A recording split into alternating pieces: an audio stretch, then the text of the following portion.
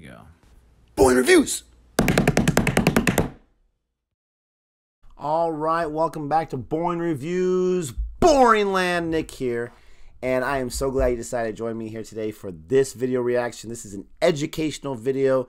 I love to learn. I love to learn about all different places, but especially my second love, India. Learning so much about India in the last year and a half. And this is a video that is called History Summarized, Ancient India. I don't know why, but for some reason, anything ancient gets me excited. I don't know if it's because as a kid I loved Raiders of the Lost Ark and Indiana Jones and finding those ancient artifacts. I don't know if it's because it's just so different than us right now with no technology and how they go around and do things. But I've always been fascinated with ancient information, ancient civilizations, ancient anything. And so I'm excited to check this out. This was requested by Mohan in March. Get those requests in there in the comment section. You never know just when here at Boring Reviews we're going to adhere to that and check that out. But I'm excited to check this out. I definitely need to learn more about India. This is going to be Ancient India. This is from a channel called Overly Sarcastic Productions. You know I love that. I love sarcasm. Maybe you don't know. I'm a very sarcastic person. I'm not sure how it reads or how it translates through the YouTube world. I like that channel name. I'm going to go ahead and start this up. Don't forget to like and subscribe, and let's learn. Ancient Indian history feels like the halfway point between a fairy tale and a Lovecraft story. On the one hand, you have fables of princes going out into the wild to seek enlightenment and guilt-ridden emperors swearing off of conquest to become legendary peacemakers, but there are also entire cosmologies simply spoken into existence, and a Bronze Age civilization about a millennium ahead of the rest of the world that just fades into nothingness. And the rest of Indian history is like this too. It's so large and diverse, but almost like a jigsaw puzzle, every piece still fits together into one cohesive whole. Really? And we can see the outlines of this big picture of India back in the earliest sparks of civilization. So, to wind back the clock and see where India got its start, let's do some history. This video is brought to you by Audible. More on that later.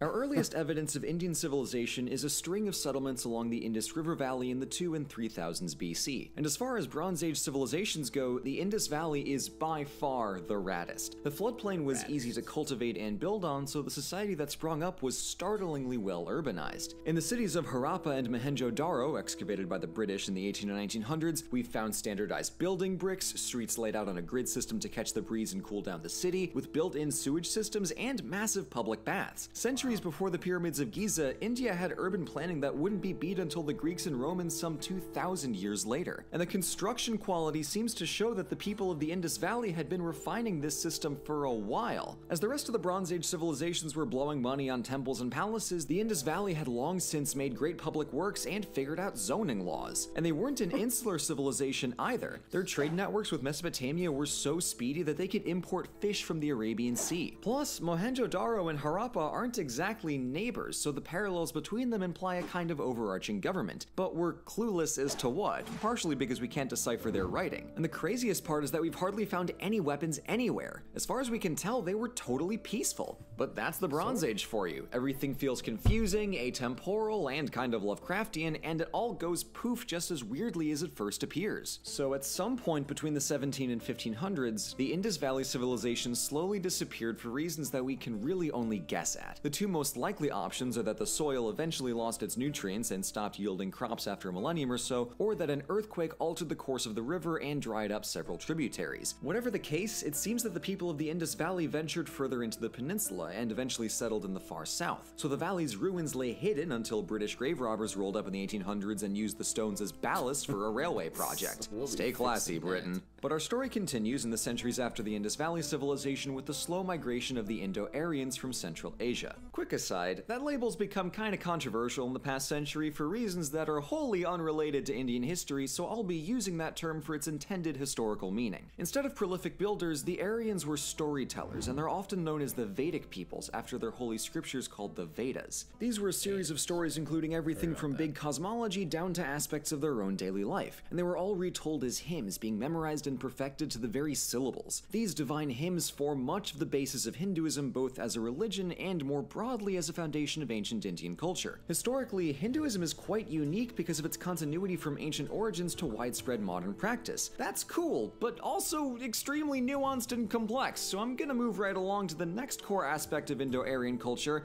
the caste system. Careful. Great.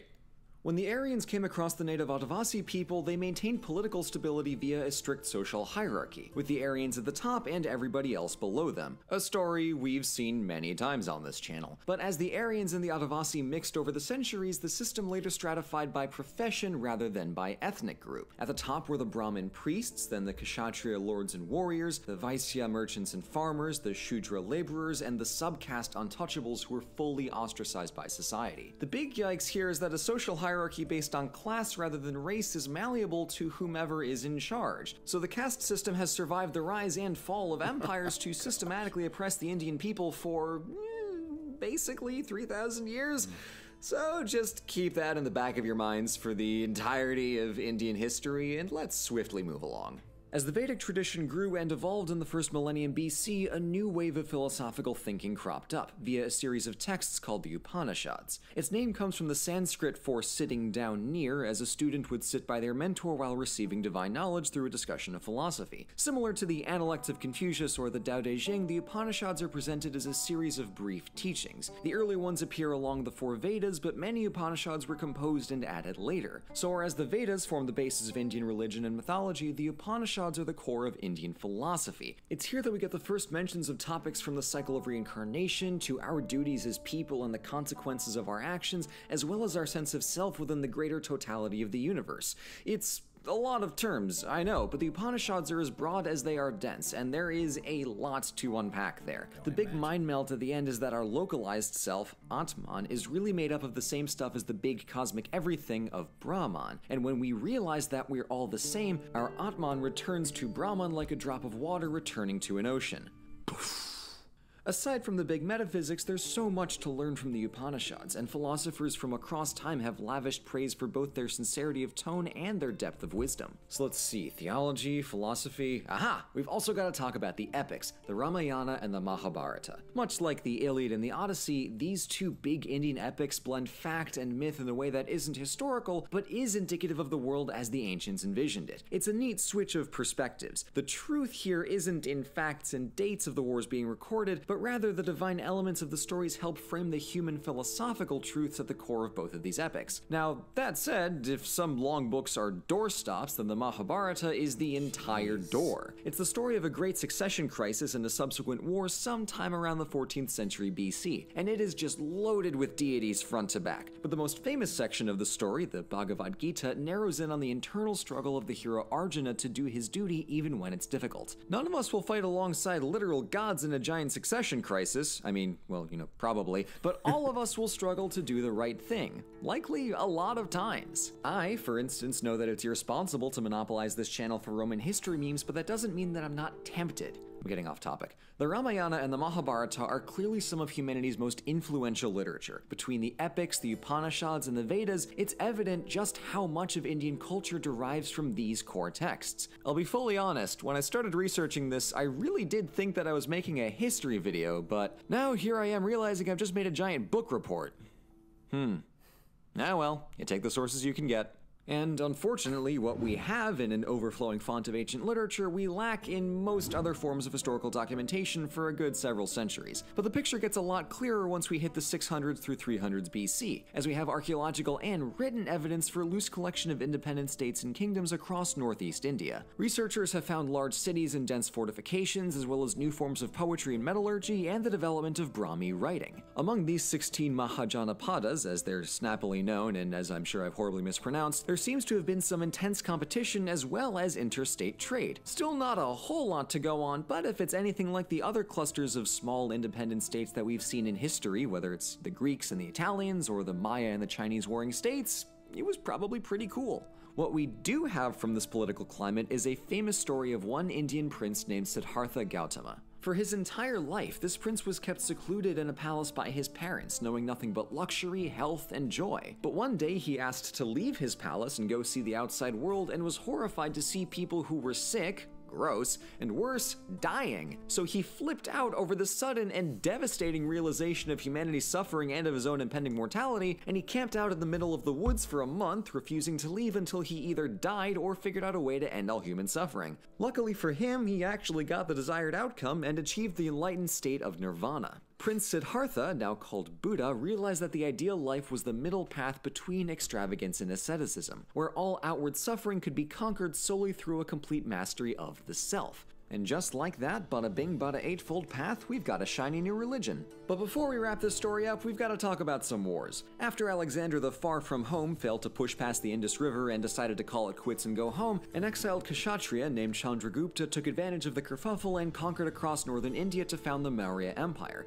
India's first large, properly centralized state. The new empire established diplomatic ties with Hellenistic Greece as well as China, and built up considerable infrastructure within the empire itself. Chandragupta was by all accounts a solid ruler, keeping a hands-off approach for his 2 decades in power and letting his people be. He died fasting in the woods, his son was pretty meh, and there was an interregnum afterwards, but then his grandson Ashoka was one of the coolest cats in history. Ascending to the throne in 273 BC, he conquered eastward to the coast of Kalinga, and the result was an absolute bloodbath with hundreds of thousands dead on both sides. When he heard the news, he felt really bad about it, so he issued a full apology throughout his empire and abandoned warfare entirely to become a Buddhist. He then worked to build trade relations and improve the lives of his people, he was super tolerant of other faiths, and he wrote extensively about his own journey to inner peace through Buddhism. That has got to be the single biggest heel-face turn in history. His life seems almost surreal, but there it is. A conqueror who felt remorse and changed his ways. Unfortunately, his successors were far less able than him, and soon pockets of the empire slipped away before the assassination of Emperor Brihadratha extinguished the Maurya Empire for good in 180 BC. And that's ancient India, from the Indus River Valley to Ashoka the Great. What I find most amazing is the massive catalog of literature that took shape at such an early stage. It's an incredibly strong foundation that's at once diverse and cohesive, and so exquisitely preserved after nearly 3,000 years. And speaking of 3,000 years, the next chapter of Indian history is gonna have to be a story for another video, because if I seriously tried to summarize that all at once, I may actually burst.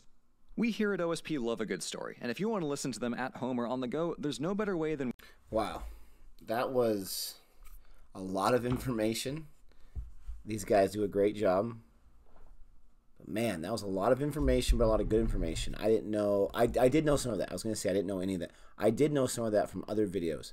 I did know about the 2 different type of texts, or the Vedas first, the 4 Vedas, and then 2 different type of texts being super long, and how so much other literature has been derived from that and taken from that. I did know about the origin of Buddha, they call him Siddhartha, but I did not know about Ashoka. I think that's really cool. That reminds me of almost like a Bible story, where you have this conqueror that finds religion in Buddhism, but it sounds like, according to this guy's summary, that before he found religion, before he found a belief system, he truly mourned and regretted taking so many lives from his conquering, even though he conquered almost all of India, for crying out loud. That's crazy. But it's cool that the change that he made, and I loved his little WWE reference about a heel turn, because that's what it is. Wow, what a heel turn. That was impressive to hear about, or it's cool to hear about how impressive that was that he did. I mean, India, just people... They have been drawn to it for many different reasons. And, conquering goes around all over the world, but, man, it's happened so many times in India. And this is just ancient India. I'm so amazed at the research that these guys are able to do, that they're able to find, and they're able to...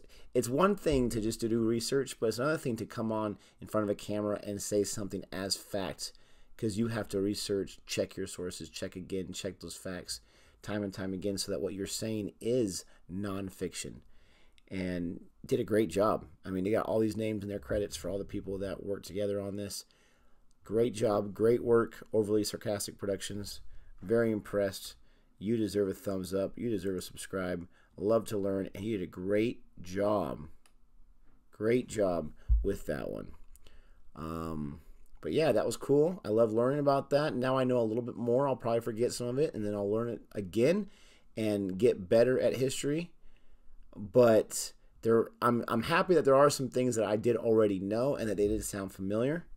If you caught me laughing from time to time, it was because of his sarcasm. It was cracking me up. And the little word bubbles, those word bubbles were hilarious. They were making me laugh, and they're making me chuckle a little bit. But that was very interesting. Let me know if you want me to do more reactions to historical, to educational, to these type of videos. Please let me know. I appreciate you watching. Don't forget to like and subscribe. And please don't forget to come back tomorrow for another video. And until next time, adios.